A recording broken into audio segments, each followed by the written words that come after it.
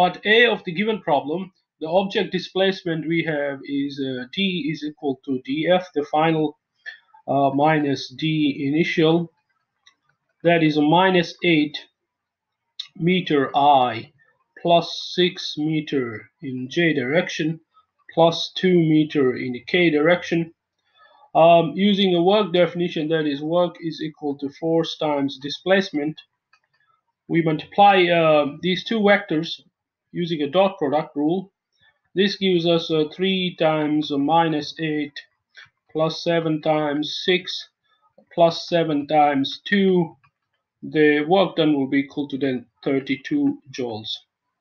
Part B of the problem, the average power by definition is given by work done per unit time.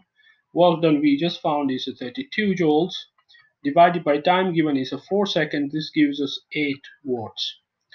Part C, the distance from the coordinate origin to the initial position is given by di.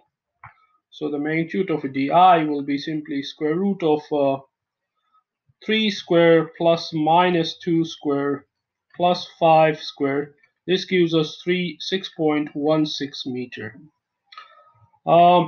Then df will be square root of, again, minus 5 square, so minus 5 square, plus 4 square, plus 7 square.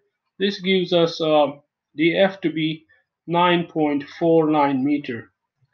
Their scalar product will be di dot df will be simply 12 meter square.